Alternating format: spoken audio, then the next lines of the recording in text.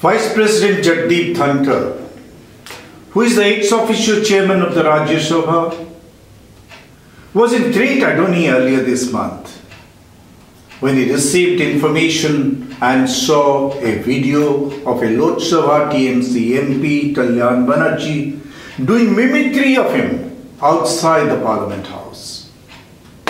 He was especially aggrieved to know that the Congress MP Rahul Gandhi was capturing the amusing episode on his cell phone.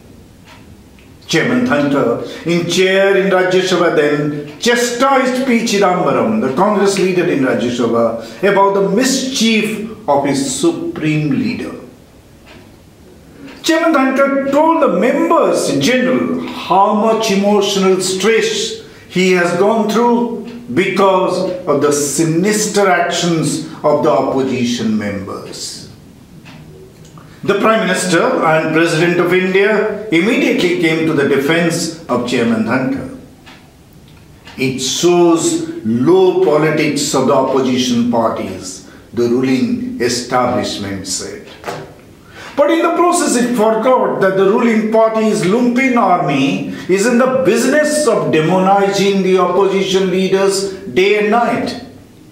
And what's more galling, the ruling party's most politicians from top to bottom are part of this troll brigade.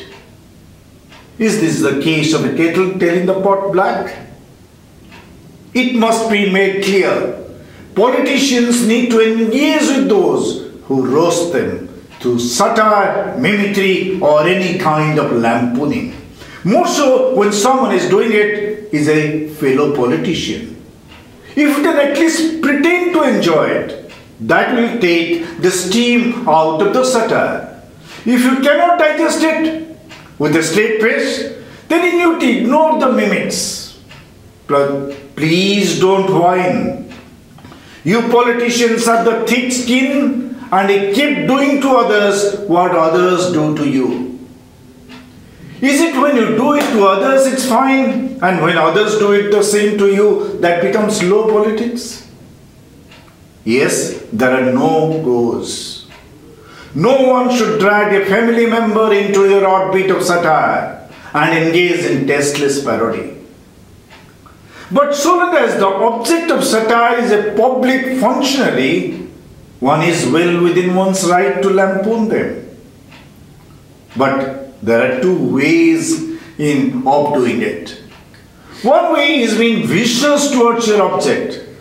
The other is doing it in a good-humored way, as a form of entertainment. That is, you seek to amuse yourself and others surrounding you by caricaturing the object you need to satire. The viciousness of the political satire is reflected in the Poppu jibe directed at Rahul Gandhi by the troll army of the ruling party. A troll army that includes even the ministers. An example of political satire for entertainment was Kalyan Chatterjee's mimicry outside Parliament House. Well, the BJP's argument may be that Rahul Gandhi is just an MP. He can be mocked, but not someone like the Vice President Dhankhar, as he is holding a high constitutional position.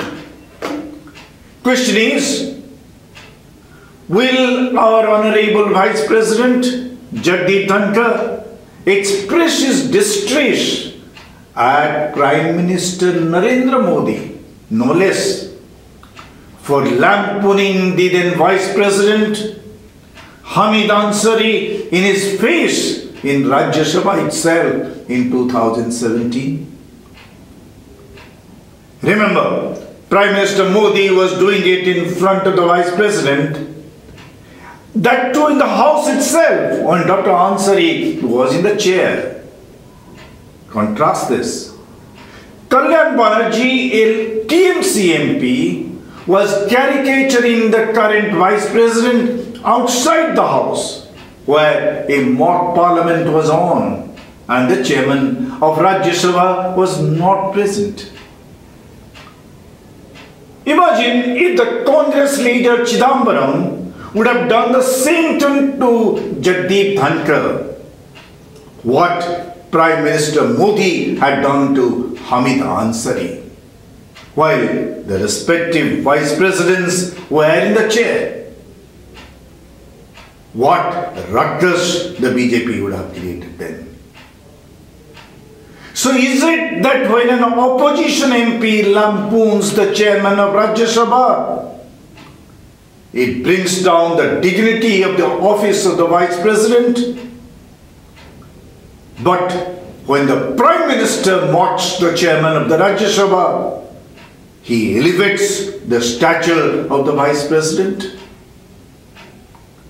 This is the double standard that needs to be exposed.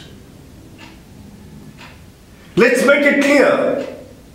If you are in a position of authority, you will be subject to satire, mimicry. No one lampoons a pauper or a person of little consequence. Leisured people envy and lampoon those who are in a higher position of authority compared to them. And that is the reality, that is the part of coexistence. There is nothing to be exercised about it. Vice President Hamid Ansari had listened to Prime Minister Modi's typecasting him as a communal leader and had gracefully buried the matter. Vice President Ansari did not cause a hue and cry. But Vice President Jagdeep Dhankhar took exception to just a caricature of his mannerism.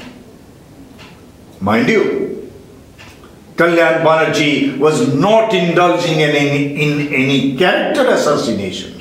He was just mimicking the body language of the chairman of the Rajya Sabha. Vice President Dhankhar could have ignored that completely. By not doing so, he made Kalyan Banerjee, hitherto an unknown TMC MP, a household name in the country. Vice President Dhankhar should remember the perceptive words of a white judge of the United States of America, Harvey Wilkinson. Judge Wilkinson had once said, "Nothing is more thoroughly democratic than to have the high and mighty lampooned and spoofed. An observant electorate may also gain by watching the reactions of objects of satiric comment, noting those who take themselves seriously and those whose self-perspective is somewhat more relaxed." Our current Vice President, it seems, takes himself too seriously. He would do himself and the country good if he evolves as a statesman with a less inflated ego and more relaxed attitude. Thank you.